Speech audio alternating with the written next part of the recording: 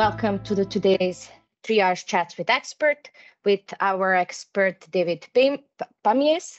He's a researcher at the University of Lausanne. But before we get to ask him and hear about his job, we'll first have a short introduction of our agenda. So the chat will finish at 1 p.m., starting with the brief address from Lyubov Vasilchuk, who is a project manager of the 3 hours, and we will have a short introduction of our expert, David, and you can then ask him all the questions you want about his job. And before I leave the floor to David, I want to encourage you all to share your questions in the chat, and our expert and I will be try very best to answer all the variety of questions that may emerge. So please listen attentively. And today, I leave the floor now to my colleague Lyubov, so she can tell us more about the 3 hours project. Hello, everyone, and welcome on our 3 hours career chat. The 3 hours project of the European Commission's Joint Research Center focuses on introducing the principles of the 3 Rs: replacement, reduction, and refinement of animal use for scientific purposes in primary and secondary education. The goal of our activities is to inspire students to think critically about the science, become aware of scientific progress made for future science without animal use, and also build the skills to debate nuanced and complex topics such as animal testing. With learning activities of the project, students also develop science literacy skills by exploring such topics as ethics in science, how the European Union is protecting the welfare of laboratory animals, and high-tech non-animal tools that are available as alternatives. So within the project we are implementing, we run like a lot of interesting activities, and among them, we developed a massive online course for teachers. We worked and developed educational materials for primary and secondary school teachers. And our lead teachers are now holding workshops for their peers, helping them to learn what is 3 Rs and how to use the materials developed. And among other interesting activities we have are career chats, which is the current one as well. This is our 3rd career chat, and we welcome you in our meeting. And during such career chats, students have opportunity to learn about new career paths and opportunities in science and the 3 Rs sphere, which are so much interrelated, but also different in its own ways. And how much they are different or similar, you have a chance now to explore with David, and you have opportunity to ask your questions and to get practical recommendations from him. So over to you, Isidora and David. Thank you very much, Lyubov. And we will now go to David Pamies. He's a researcher at the University of Lausanne, and his main focus is the development of human in vitro models that could actually replace animals in science.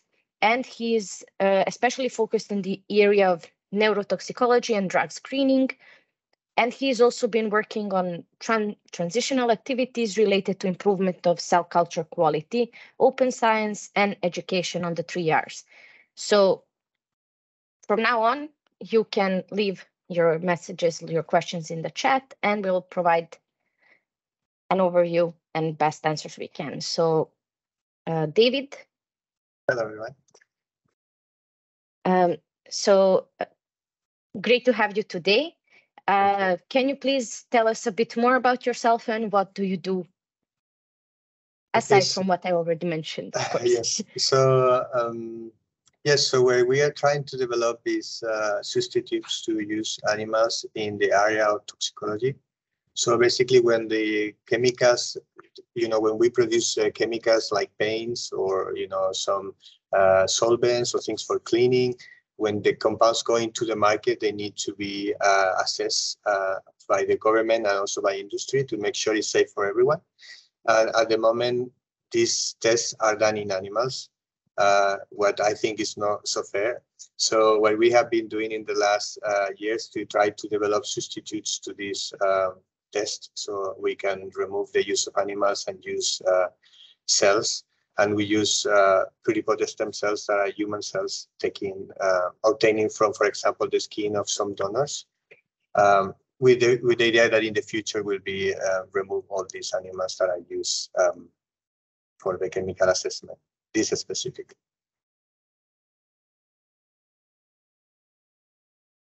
Oh, wow, David, that sounds super interesting. Thank you. Can you also tell us a bit more about how you got the idea to pursue a career path like this? What inspired you? How did you come to toxicology and drug screening?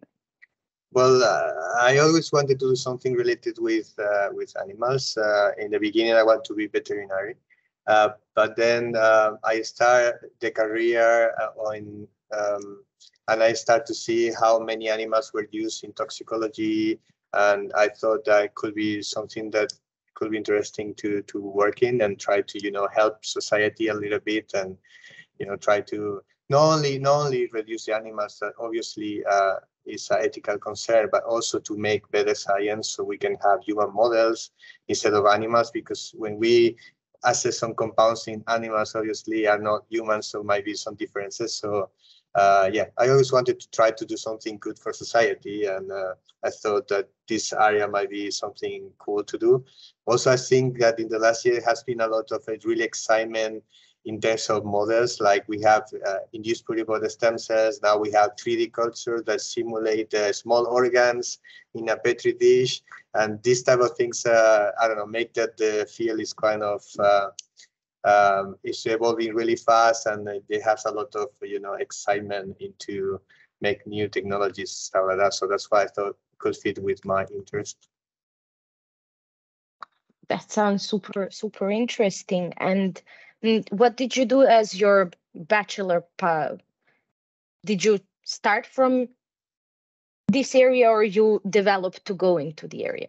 Yes, when I start environmental science, because like I say, I wanted to be veterinary, but unfortunately veterinary was not in my city, and my family is really poor, so I didn't have the money to send me somewhere else. So I studied environmental science. I thought that was good, to try to help society and stuff like that. And then in the environmental science career, they have a toxicology subject.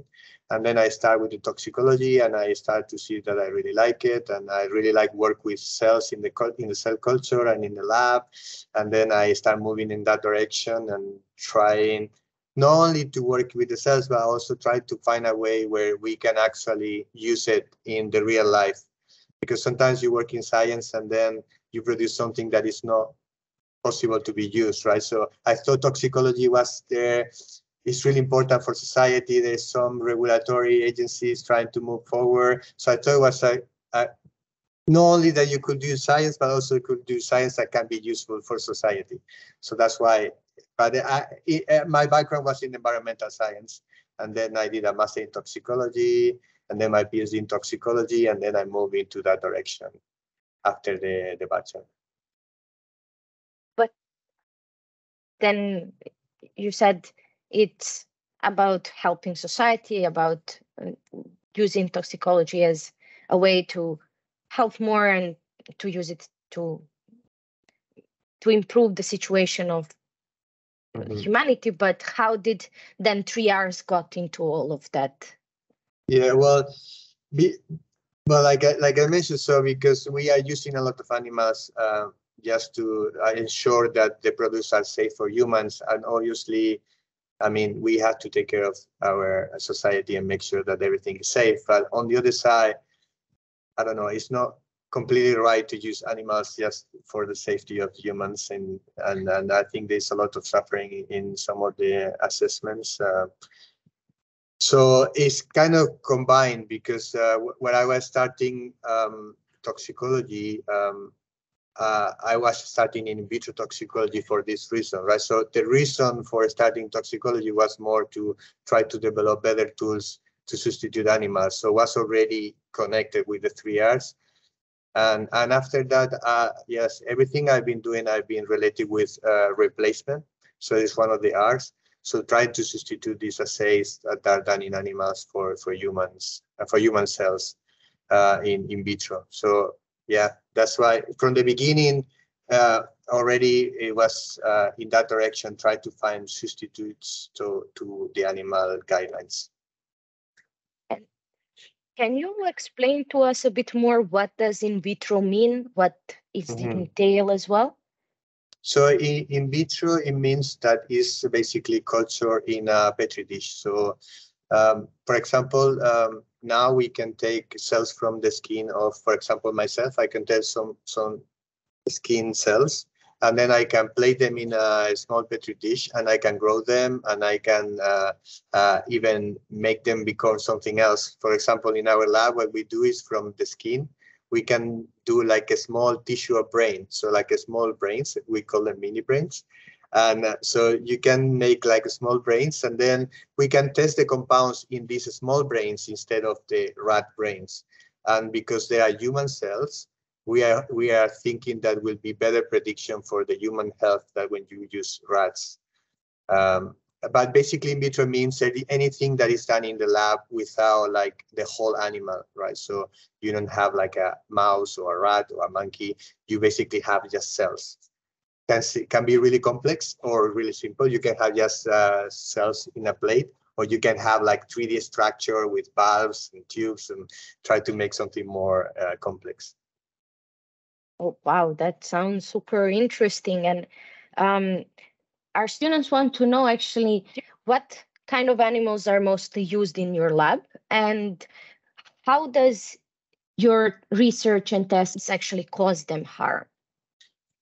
So luckily in my lab, we don't use any animals because we are in a lab that, like I said, trying to substitute the animals. But in my department, there are many people that are using mostly rodents, so mice or rat.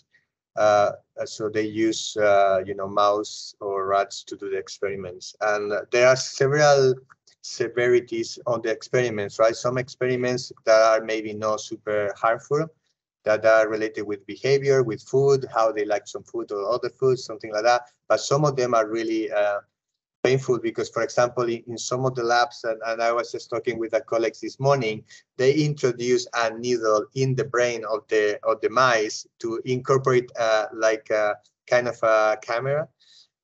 So the mice have to live with this camera in the head for, I don't know, weeks, and that creates, pain into the animals.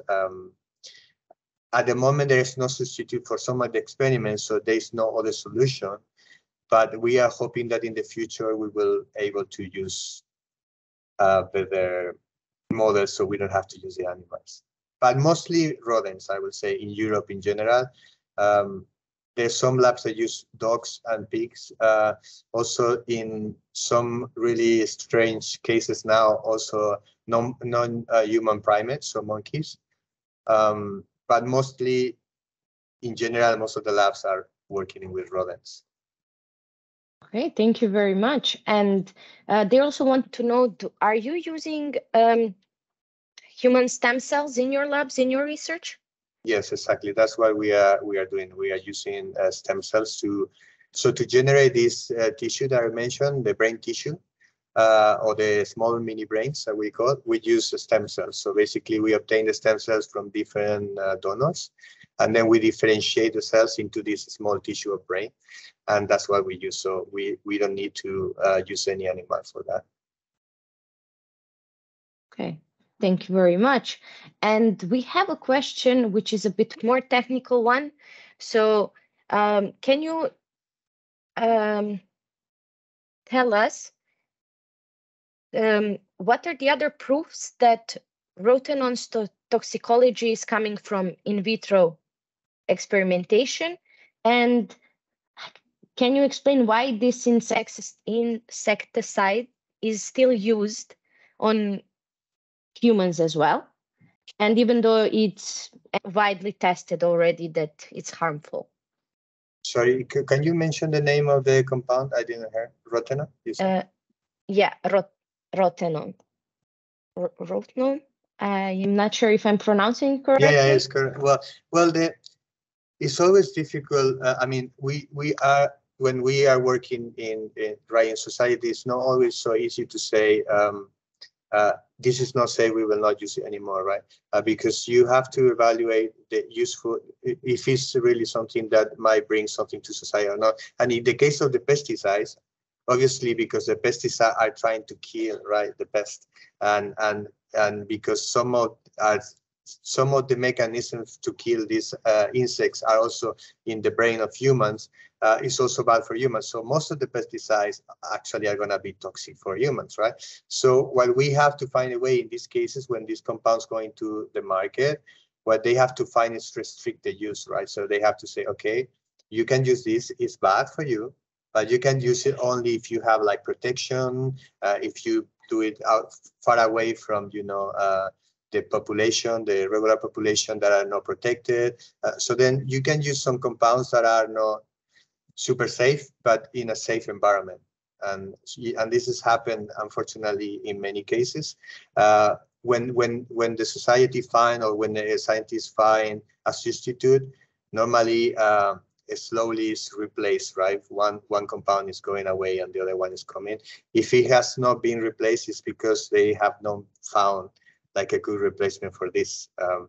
And I know now there are some movements trying to avoid pesticides in the agriculture, but it's really hard because we unfortunately have other animals or insects that want to eat the same as us, and it's hard to fight with this. So unfortunately, I think at the moment we still need some of these compounds, but we have to kind of use them in a safety way that is not harmful for us. However, we are not sure 100% what is the actual potential of these compounds in our society. And there are many scientists trying to prove, like it was mentioned, that these compounds are bad and we should try to find substitutes. I don't know if I answered the question, but I hope so. I hope that the students are also satisfied with your answer. But it's super interesting, like that it's such a slow process as well. Mm-hmm. And what they would also like to know is, can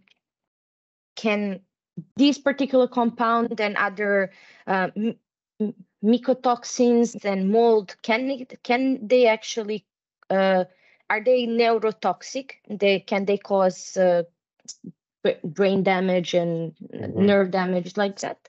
Yes, there are some mycotoxins that are proved to be neurotoxic also and affecting the brain. Yes.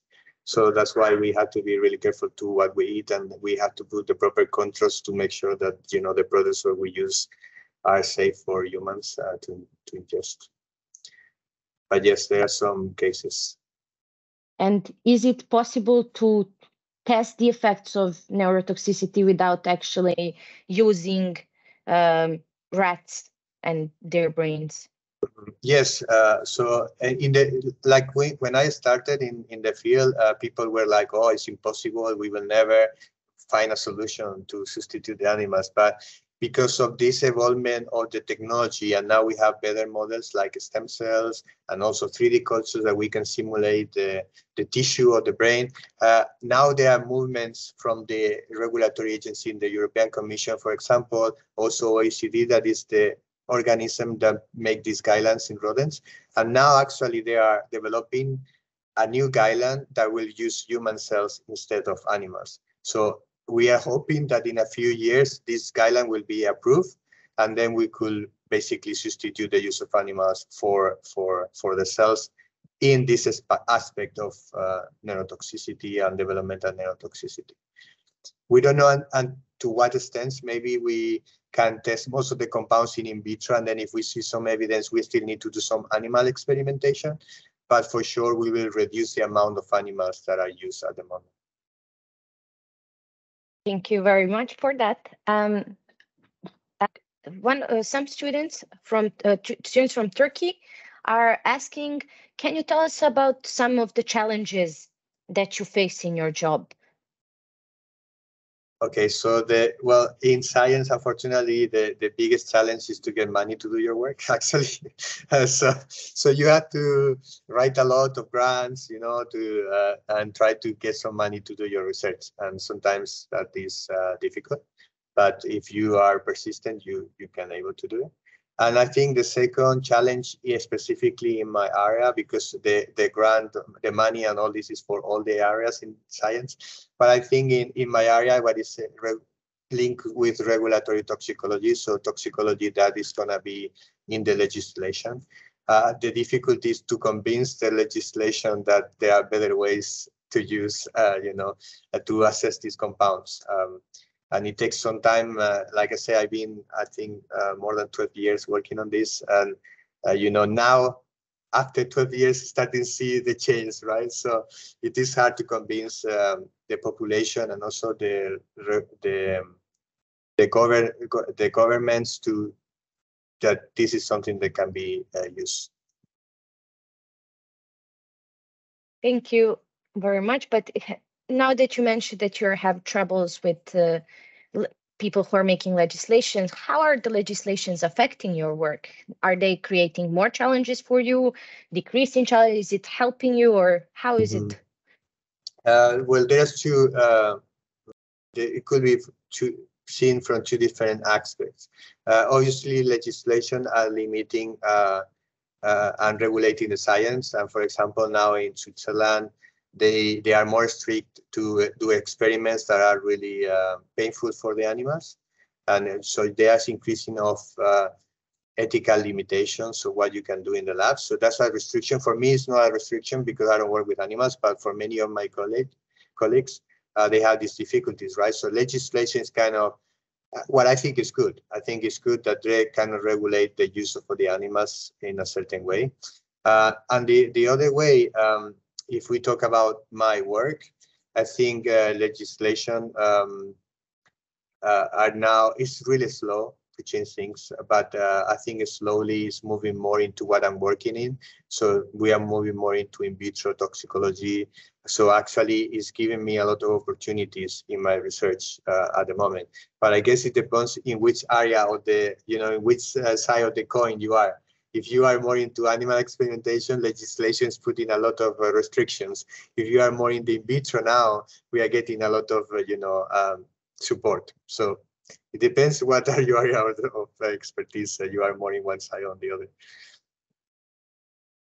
And students from Turkey are also interested, since there are these legislation and since there are still some experiments that cause harm to animals. How do we know if the company did tests on animals or not? How do we know if it's ethically correct to use a product or a medic? Hello? In this case. Hello? I think it cuts the communication. I couldn't hear what you asked. Sorry. We're asking how we can know that, how we can understand if a company or pharmacology company did tests on animals in order to produce that certain medication or product or. Well, by law, they are obliged to present a dossier to the agencies. It depends if it's a drug or a chemical, because there are two different agencies. One is for drugs and one is for, chemicals that are going to the market. But they have to present a dossier with all the experiments that they have done. And actually for them, they have to prove that it's safe. So they have to present the animal experimentation as well. In the future, when the new guidelines that are based on in vitro cultures, maybe they will not have to present these experiments. But at the moment they are obliged, and obviously they can do some experiments that you will never know. But I think companies, especially big ones, they don't want to do that, because if the legislators found that they did something wrong, that will cost them a lot of money, because they will lose the compound that going to the market, right? So for them, it's really important to do everything really well, because one mistake can destroy the company, right? So they are the first ones to try to do the best, or at least what they ask for to avoid these problems. So what you're saying is that we cannot find medication and products, at least so far, that haven't been tested on animals. It's obliged to do it at the moment, at least for medication. I do know, I work more in the chemical side, not in the drugs. But from my understanding, yes, most of the drugs, I would say, have been studied in animals. At least, before, well, there are some, maybe, like some vaccines now. We had the case of the COVID, where there was less of this use of animals and move more forward. And actually was a good example that maybe we don't need so many animals to prove that a compound or a drug is safe. But at the moment, if in a normal situation, I would say most of the drugs use animals to make sure that they are okay for humans. Thank you very much for explaining that to us. And now they also want to know, well, students from, well, all of the countries, I would say, from all schools, they want to know is there a specific project that you're currently working on? And everyone is very interested in the fact that you're sitting in your lab and you have your instruments behind us. So you can maybe, if you can maybe show us something as well, some of the instruments you use and maybe that you use for your project that you're working on now. Okay, so we have a few projects in the lab.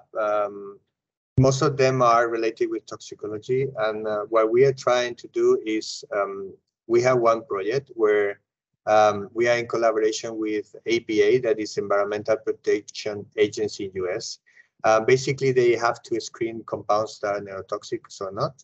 And they are using some rat cells. So they took brain from rats and then culture them in this dish and measure the neurotoxicity. So what we are doing is to do exactly the same thing that they are doing, but with the human mini brains. And what we want to prove if our system is as good as their system to test neurotoxicity. And if that's the case, we will substitute the use of this model. And so it's in a collaboration with the government in the US. And hopefully our model will be as good as the rat, and then we will not have to kill these rats anymore. And the other project we have is related with myelin. Myelin is a substance that are produced in the brain and go around the axons on the neurons. And this substance has been really difficult to culture in vitro. So in animals, we can see in humans, but in cells, when we try to develop in a Petri dish, it was really hard to find this myelination. But we have a model now that is in 3D, it's like a sphere. And we have seen this myelin. So what we are trying to use is develop an assay that can be used to see how these compounds that are in the environment might affect this myelin. That is really important for the brain. Also for some diseases like multiple sclerosis. So we are trying to make a model for multiple sclerosis in vitro so we can test different drugs to see if it works and it helps patients to improve this myelin. And about the lab, my webcam cannot move so far away, but we have some machines here. You see, we have a machine here to extract RNA, and we have a machine here that we use to measure electrical activity. So basically, we have we can put our mini brains into some electrodes. So there's a plate that has different electrodes, and when we put this brain tissue on top, we can measure the electrical activity, actually how the neurons are communicating. Obviously, they are not thinking because it's really, immature, but they have some communication, and we can use the activity to see if compounds are affecting in a bad way our cells. So basically, we can put a drug, or maybe we can put some compounds that are using in the furniture, and we can put it in these wells, and we can see, for example, if the electrical activity is moving constantly. When we put the compound, we see how the electrical activity is decreased. So that means that the compound is doing something bad into the brain cells. Wow, that is super interesting. Fortunately, I cannot take the webcam because I could show you the cells that we have in the lab, but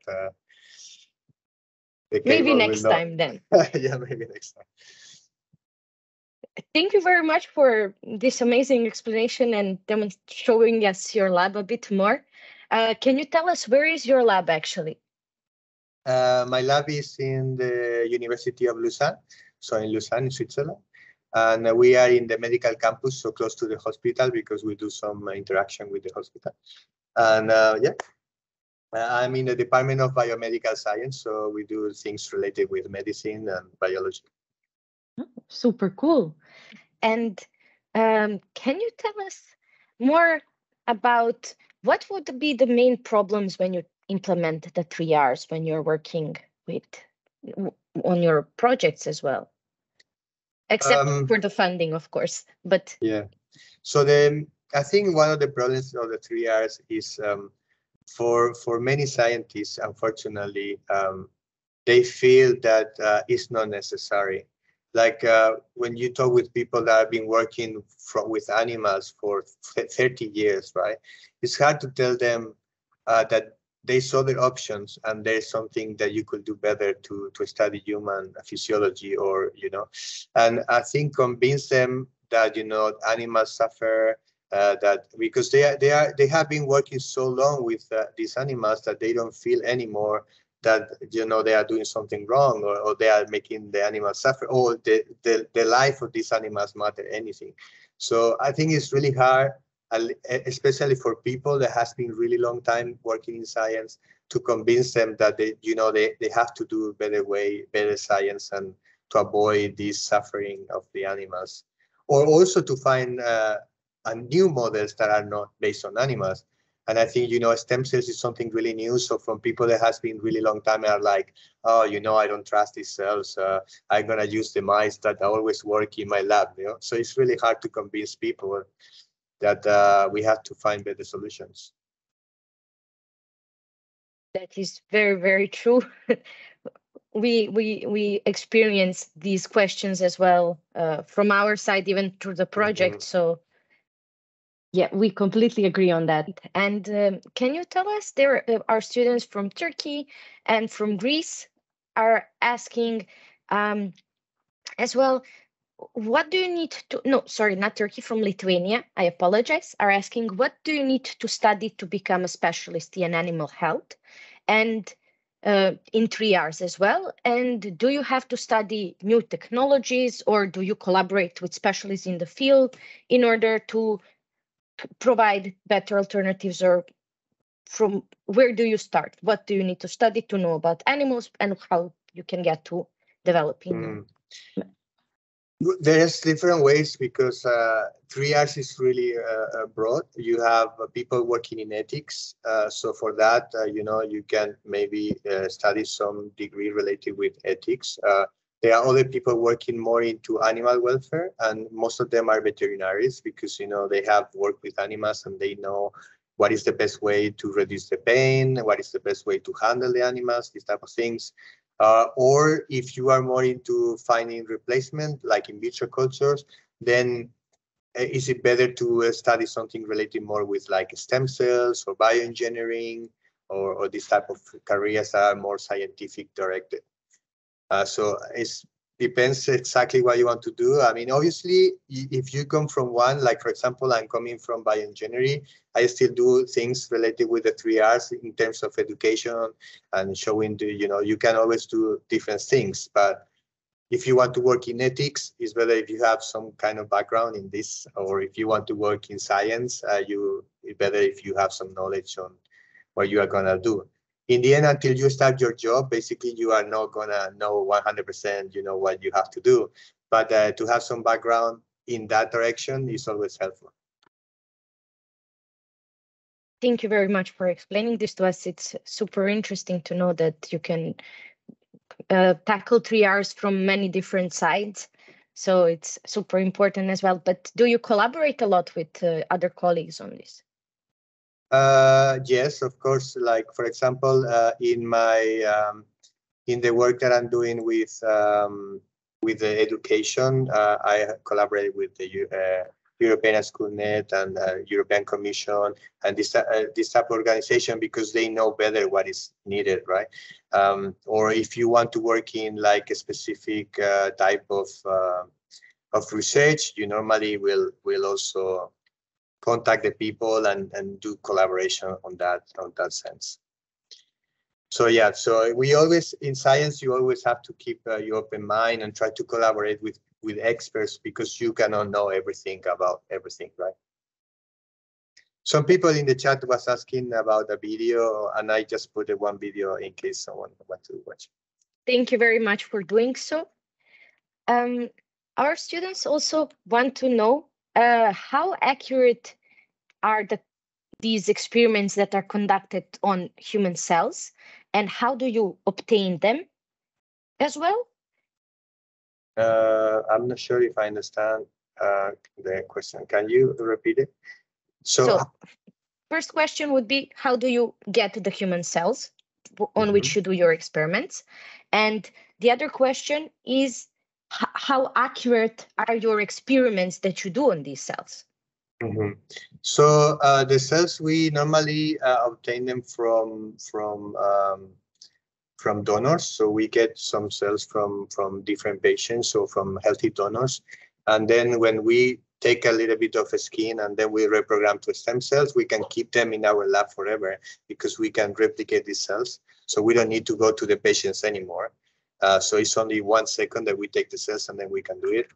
Obviously, to see how good is your model, we have to spend a lot of time to make sure, you know, that we have a reproducible model. So every time you produce the model, it looks the same. It has the same properties. And so you kind of internal validate your model to make sure that it's good. And we have some quality controls or some tests that we do to make sure that the model is good to predict some effects. And in toxicology, especially when we are trying to, for example, we want to see if our model is good to predict if compounds are affecting, I don't know, neuromigration. So what we do is because we have a lot of data in animals, we take some compounds that we know that are actually doing this effect to disrupt the migration. And because we know that these compounds will do it, we take some compounds that will and some compounds that won't. And then we put them blindly in the test. And then if our test is able to predict the same compounds that we're predicting in animals, and also to see that no effects in the ones that are not supposed to do anything, then we can say that our model is good because can predict or detect these compounds. Thank you very much. And can you tell us, you said that you can program your cells to become small brains. Can you program them to become more complex systems like respiratory system or digestive system? And does it cost less using these cells than using animals, if we can actually program them to be more complex systems? Or so the same way that I'm doing with the brain, there are many groups working in different organs. So there are people now doing eyes, there are some people doing liver, lung, pancreas, kidney, different structures and now it's getting better, so it looks every day is looking closer to what we see in vivo, right? And sometimes these models are not so difficult to produce, but sometimes are really complicated because you have to have some kind of like tubes and, you know, some connections, put it in a chip with plastic and stuff. And so some of them are more complicated than others. But I think now it's a little bit maybe expensive, not as expensive as animals because animals are quite expensive, but they're still quite expensive for doing this in a regular base. But I think because this is something that is growing so much in the last 5 years, I think the prices are getting lower and the models are getting more established and they are getting more applications every day. And I think we are getting really good into do some of the organs, for example, liver organoids. I didn't mention, but this type of mini organs or mini tissues are called organoids. And now we can get these organoids from many organs in the body. And every year there's like something new. Recently was someone that developed, you know, the glands that the snakes has to inject the poison. So they were able to take cells and develop these glands in vitro. So you have in a plate, these glands are able to produce the venom in a plate. So it's getting like really into really detail, and small things can be now reproduced in vitro. Oh, wow, that is super interesting. And I hope we will get to see more and more of these kind of developments for sure. Our students are now asking very interesting questions. Can you give them some tips how they can become a scientist? How at their age now they can guarantee and increase their chances to become a scientist, especially scientists in the going into triage direction? Mm-hmm. So for me, I think the best that you guys could do is, well, first you will have to choose scientific career in terms of, when you have to choose between social science or biological science, you have to go in the biological science. When you have to decide for a bachelor degree, you should choose a bachelor degree in biology, or depends when there are many sciences, could be physics, right? So you have to choose in the area of the triage, you should choose one related with biology, veterinary, something like this. And then in my opinion, something that will be really nice is to try to do some extra activities related with, with the lab. For example, you could do some traineeship in a lab. For example, European Commission has some traineeship where you can go and learn the things in the lab for a year. Doing your bachelor degree, you could ask a laboratory if you can go for a few hours a week so you can, learn, because in the end, it's really important that you also learn how to use the machines and how to work in a lab. And I think that will help you a lot after, because for example, when you want to do your PhD, that is after your master, there are gonna be people selecting you. And I think the people will select the candidate that has more experience already, because they have to teach them less, right? So if I had to choose between 5 students and one of them has already experience in a laboratory, I will always get this person instead of the other people, because I know this person has already some knowledge in the lab. So if you can have some extra activities or ask some laboratories, and normally they are open to have, people working for them during this period, then that will help you a lot in the future, I think. Thank you very much. This is very good advice, awesome advice. But would the laboratories allow high school students to come and mess around their equipment?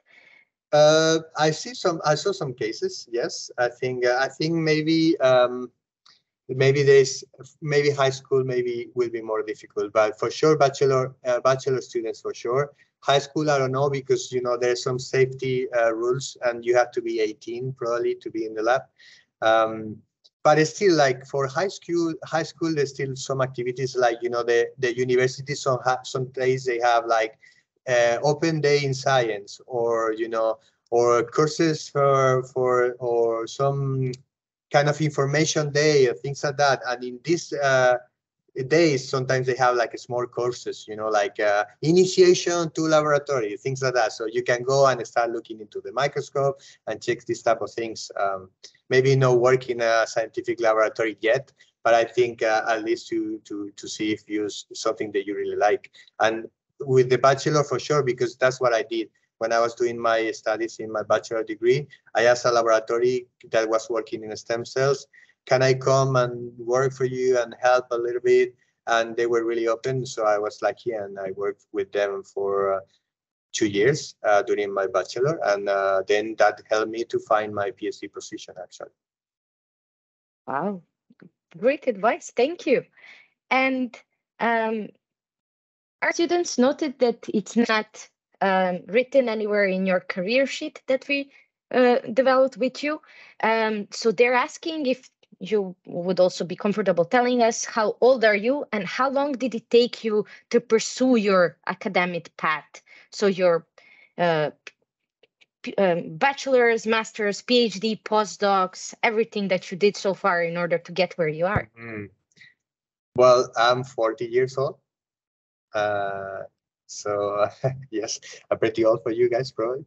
And I think it depends where you consider, I will say that after my bachelor degree, when I start my master or my PhD, I was already doing science, right? So it didn't took me long. It just took the bachelor degree and maybe the master, and then I was already in science. But then if you want to see, until you get a permanent position or something like that, that takes more time because science is really competitive. There are many good scientists and it's hard to get a permanent position. So you have to work hard, you have to do your PhD. Then after your PhD, you do a postdoc. That is a period after your PhD, and then you have to, keep trying. But for me, it's still science, right? You're still working, you still have a salary, you still have a job, even if you don't have a permanent job. But I think nowadays it's really hard to get a permanent job anyway. But, you just work in science, and then at some point, if you are good enough, you get, a professorship or something like this. So I think you can start science really early in age. You finish your bachelor degree, you can already start working in a laboratory. So it's not so long. But then if you want to become a professor, then you have to keep your studies, you have to keep producing research, and it takes more time. But it depends how much, because you can also go and do science in industry. You don't need to go to academic path like me, that I'm in the university, but you can also go to an industry where, some companies are also doing toxicological assessment to make sure that the compounds are safe. There's also some research inside some of the industry. So it's also another possibility. Thank you. If someone say I don't look like 40, thank you very much. But yes, I am. And can you maybe suggest, if you, of course, know some state universities around Europe that are very good? Well, students are asking specifically about Italian, but if you're aware of some other, aside, if you know Italian, perfect. But if you know other universities in Europe, that would be very good to go and have very good scientific programs. Okay, so it's hard for me because I was in US for a really long time in the United States of America, and just moved here like a few years ago. So I'm not super into all the research. But for example, I know that Utrecht University has a nice program in toxicology. Karolinska Institute has also a really good program in toxicology. Here in Switzerland, ETH, that is in Zurich, is also a really good university. EPFL, that is in Lausanne, is also a really good university. UK universities, especially, for example, King College, and these ones are really good. So there are many good universities. I think if you want to actually go and see what are the best universities, in internet you can find a ranking. So if you put best university rankings in Italy or best university rankings in Europe, you will see a ranking of all the universities in Europe. And this is evaluated by science, the quality of the research and stuff like that. And then you can see, okay, these are the best universities, and that's what I want to do. But not always the best universities will go do the science that you want to do, right? So don't get too, too crazy with, I want to be in the best university in the world, because sometimes you go to the best university in the world and you are in a lab that is not so great, and then, it's not always ranking the most important thing. But if you are interested, there are on Google, you can search and you will see all the rankings.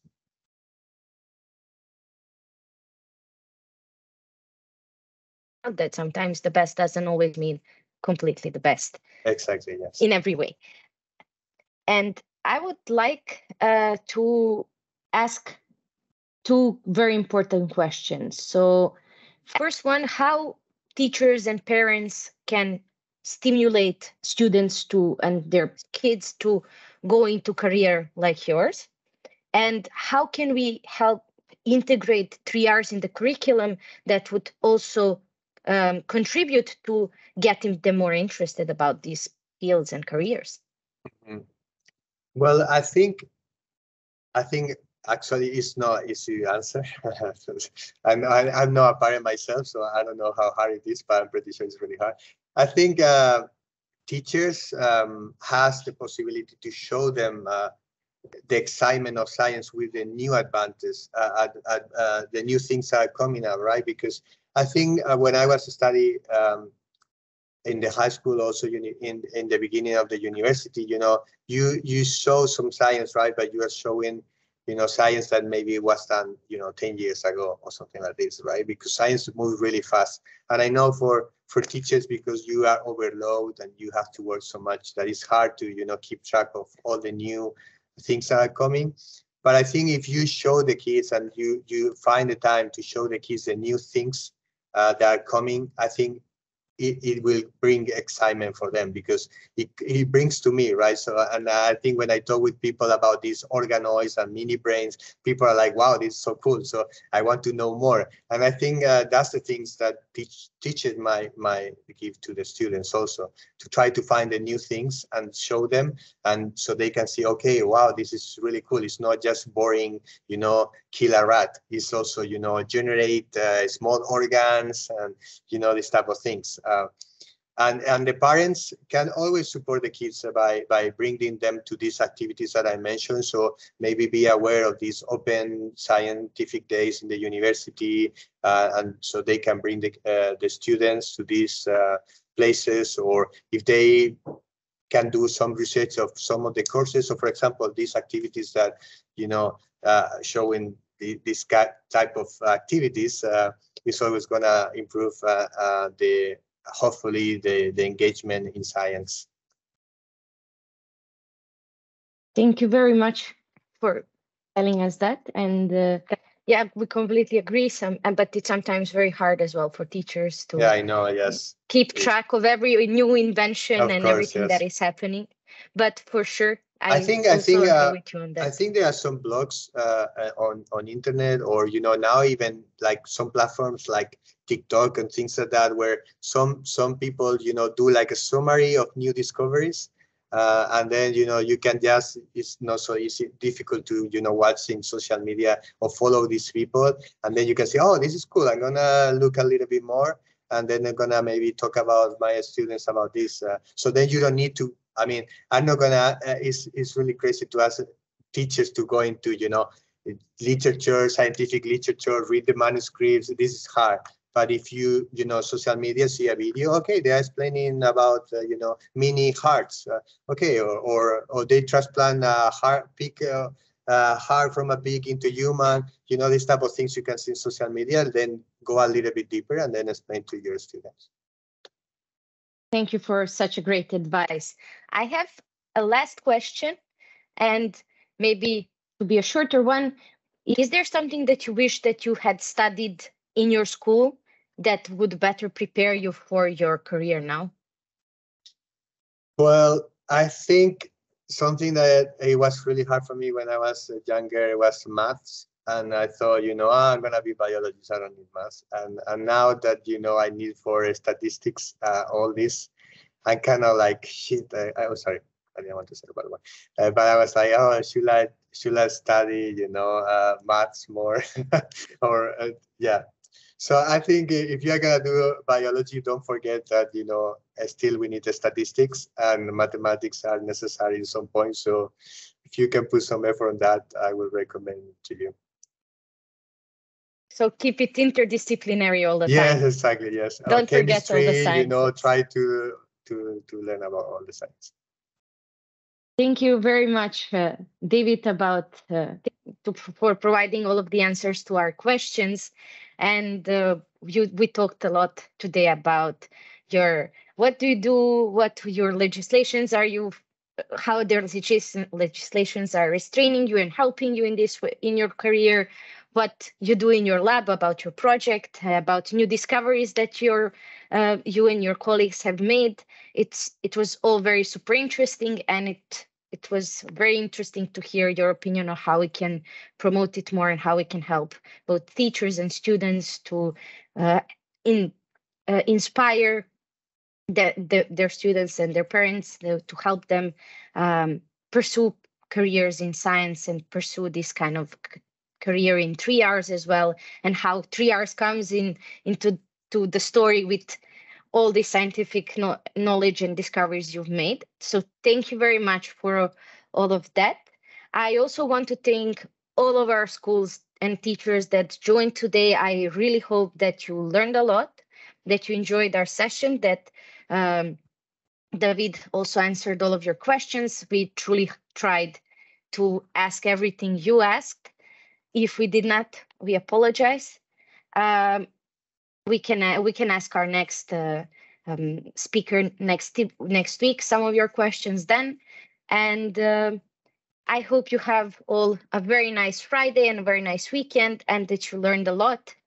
David, if you want to say some closing remarks as well, go ahead, please. Well, thank you for inviting me to be here, and it was a pleasure. I hope I did my best to answer the tough questions that you guys asked. And I just want to say that let's keep motivated for science, because we have to improve many things in society. Thank you very much with such a great point. I will now close this session. Thank you very much for your super active participation. Questions were really flowing, and we hope to see you next week as well. And have a nice weekend. Enjoy the rest of your day. Thank you very much. Thank you. Thank you very much.